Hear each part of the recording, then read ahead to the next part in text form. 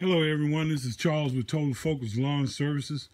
I just wanted to give you an update on this Cub Cadet Walk Behind Mower that I posted a review about a month back.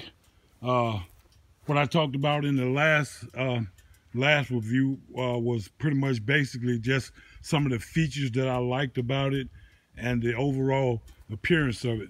But now, as I've had it for about a month, and I put just a little over, I hope you can see that the sun is shining in a certain place. I put a little over 20 hours on it, and I come to find out, I mean, it's a pretty good mower. It really mows well. It's got a pretty good, it's got quite a bit of power to it. It stands up to that 382 cc that I was telling you about, the pretty powerful mower. I mean, it pulls really good. I mean, you know, and again, like I was showing you, you had your gears back here where you can put it in reverse, put it in neutral. They recommend that you put it in neutral for starting it. You know, then you got your reverse if you get into a little tight situation and you can't manhandle the mower and pull it back up out, then you just put it in reverse and just kind of like bag it back out. And pretty much reverse, when I load it on the trailer, I leave it in reverse. That kind of like basically locks the wheels, so you know it won't be, you know, flying around, moving around on the trailer.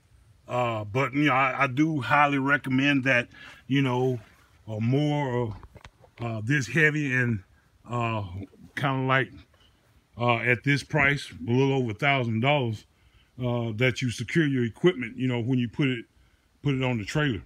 But again, like I said, when I operate it, it gets the job done 3 times faster than the regular Toro mower that I was using, the 21-inch cut push mower, self-propel. But the self-propel on this one compared to that one is just like different between day and night. That one, you pretty much the wheels were turning, it felt like, you know, it was pulling. It was kind of like assisting you. But this one this bad boy right here, I mean, it takes all the wear and tear off your body. It does all the pulling. And I mean, it really pulls at a fast pace. So far, with a month, you know, I only had a few little minor problems. I don't know if they are kind of like factory defects or just, you know, plain old everyday different stuff that a lawnmower actually does. I mean, I noticed that on this wheel right here, when I'm actually cutting this wheel, I wouldn't say that it freezes up, but it's kind of like it stiffens up. It doesn't turn as freely as the one over on the right hand side, this one right here. And so what I did was you know, I mean, I know it was done by factory robots or professionals or whatever, but you know, what I did was I actually loosened that screw up there a little bit. And then on the other hand, what I did was I added some grease in there. I mean, you know, like I said, just because it's brand new and it comes from the factory doesn't mean that all the steps and everything was actually done the way it was supposed to. So I put a little grease in it and it actually straightened up. It done good for a little while. So what it was doing at first, when you put it in third gear or whatever, you know, put some power to it, it would kind of like, you know, pull to the left. It would pull to the left, and that was putting, you know, more stress and strain on your body, you know, trying to cut, trying to handle it and everything. So it stopped it for about a week. Then I noticed that it came back. So what I'll actually do later on is I'll probably, you know, hit it with some more grease. You know, again, like I said, I don't think loosening up that screw right there gonna do a whole lot. You know, I actually loosened it up, and I noticed the difference between it and the other screw. But again, like I said, I mean, it's a really pretty good mower. And really, you know, having this big engine on here, 382 cc with overhead valves and stuff like that, you know, that doesn't mean that it's gonna be really loud. It's not, you know, a really loud mower. I'm trying to figure out exactly who manufactured this mower, what kind of motor is on it.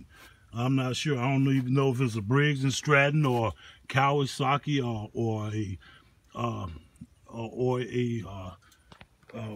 what it actually is, Kohler or what. But you know, I said it's a pretty good motor, and like as I told you before, you know, it's got the air, got the oil filter on it, and it's got the recommendation of what weight oil you should be putting in it. You know, got the pretty big nice tires on it. Again, like I said, it's pretty good. One of the downfalls I hate about it, but yeah, I mean, I think pretty much basically because it's a new Mower.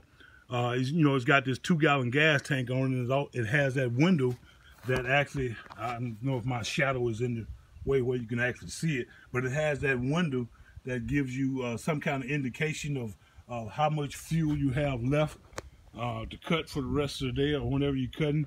And it's kind of like hard to tell. I'm imagining because the gas is so clear and the tank is so new to you just can't see it. I guess over time that tank will probably get some oxidation on it, probably fade a little bit from the sun and turn a little dark or something like that. And that way you can probably get an accurate reading. But me, pretty much basically, when I go out and get ready to cut, I always, when I stop at the service station to fill up my vehicle, I always fill up the tank. But again, like I said, it probably just need a little age on it, a little wear and tear.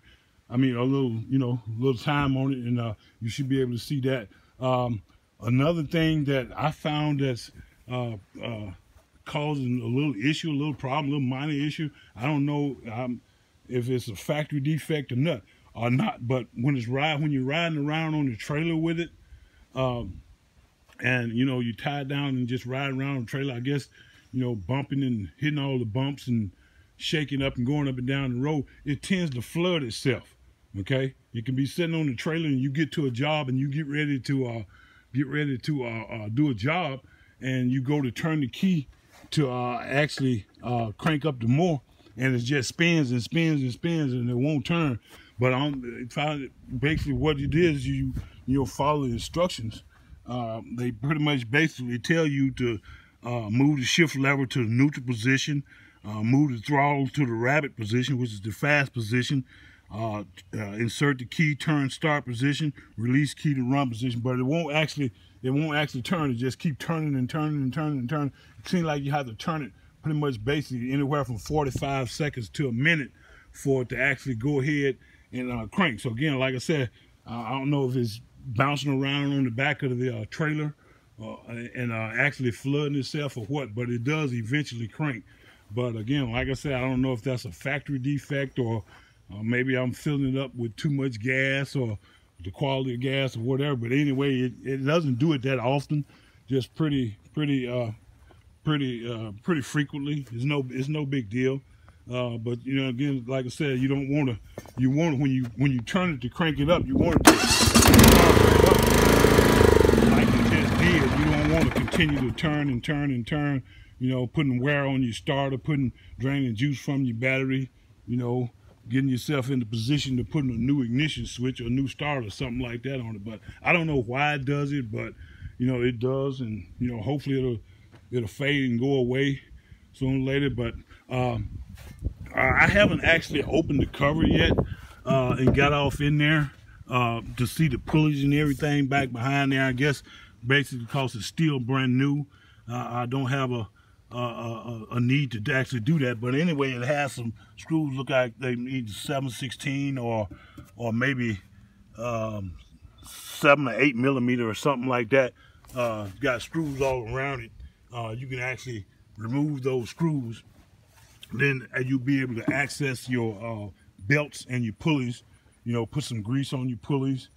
You know, check your belts, see if anything got up in there, any kind of sticks or anything, any grass or anything like that. Because one thing you want to do, you want to keep it free of debris or anything that could cause it any kind of damage. So again, like I said, it's a really good mower.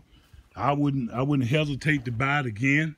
You know, I think it's, you know, it's gonna last for a pretty good long while. One thing I did do is initially when I bought it, it had these standard blades on it, And what I did was I actually did the research and found out the part number for those particular blades, and then cross-referenced